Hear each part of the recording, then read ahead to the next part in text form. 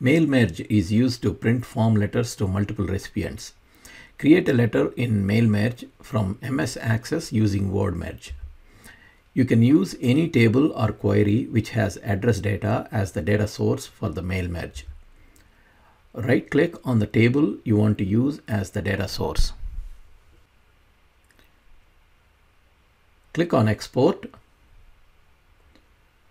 Select Word Merge from the shortcut menu, or click on Word Merge in the External Data tab. Microsoft Word Mail Merge wizard opens. You can select whether you want the wizard to link your address data into an existing Word document or to start with a new blank document. Select Create a new document and then link data to it. Click on OK. Word starts and displays the Mailings tab and the Mail Merge pane. In the Mail Merge pane, at the top is the heading describing the action in that step. Below you can see which step are you currently on and total number of steps. Work through the wizard steps by clicking the next and previous links at the bottom. Now you are on the first step. Select document type. Select letters. Click on Next Starting Document to go to the next step. Select Use the current document.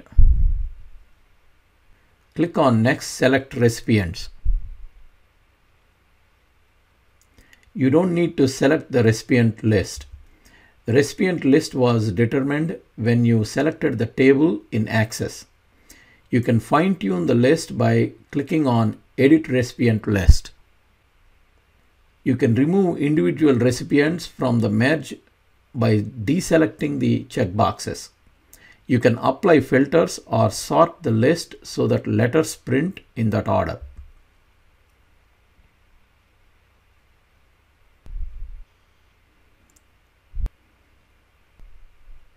Click on Next, Write your letter.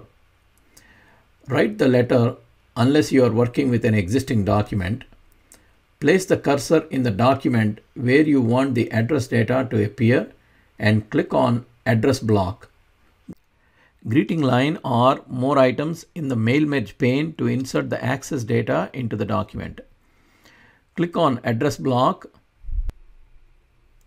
Word gives a preview of how the address block looks. See that the state is missing. Click on Match Fields. You can see that the state field is not matched. This happens when you use field names that Word does not recognize.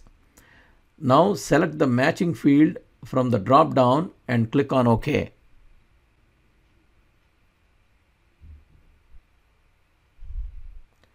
Now you can see the state in the address block. Click on OK. Word inserts a placeholder for the address block. Click on Greeting line to insert a greeting.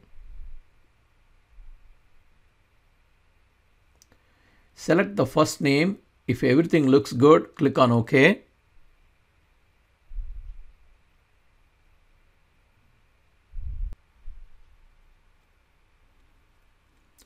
All these commands are available in the Mailings tab if you need to change anything after going through the wizard.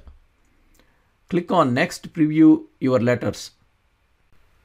You can preview how the merged data will look when you print the letter. Click on Next and Previous buttons to see other recipients.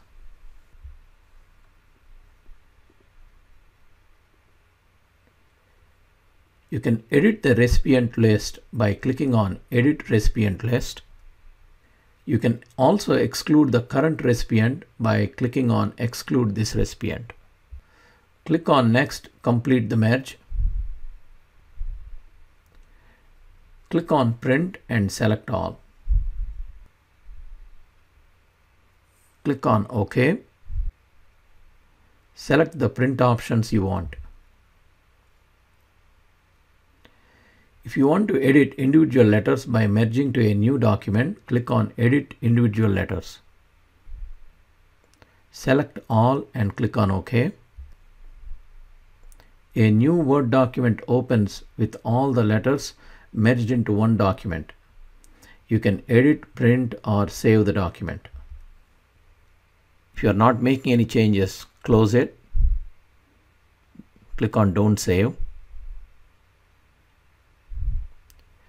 Now save this document.